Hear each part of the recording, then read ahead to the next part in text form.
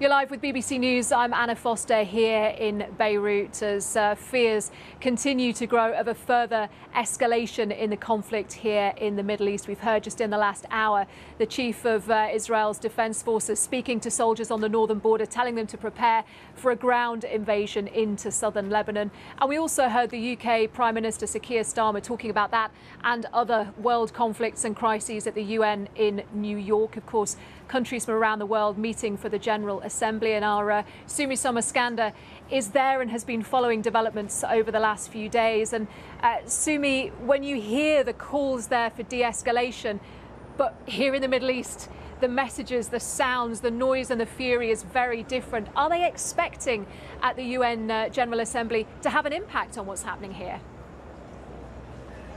Anna, that really is the most striking difference that I'm seeing right now. These tones of escalation that you're witnessing on the ground there in Lebanon, so different to these calls for de-escalation, for a ceasefire, as we've now heard from the British Prime Minister.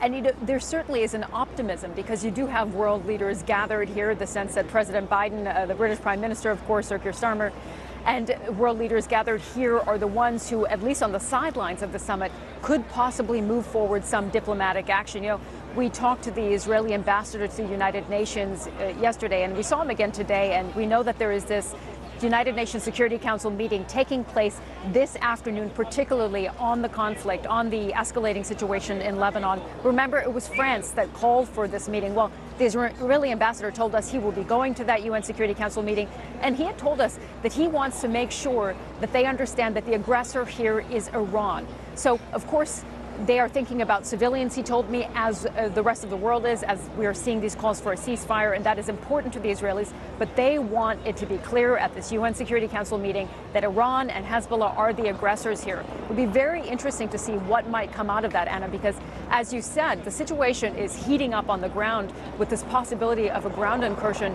Everyone we've been speaking to here, including the Swedish foreign minister who I just spoke to, she said, we are speaking to all of our allies to underline the point that we must find a diplomatic solution so that civilians in Lebanon can return to their homes, as well as in Israel. But at the moment, as things are so hot on the ground, it looks like a very steep hill to climb, doesn't it?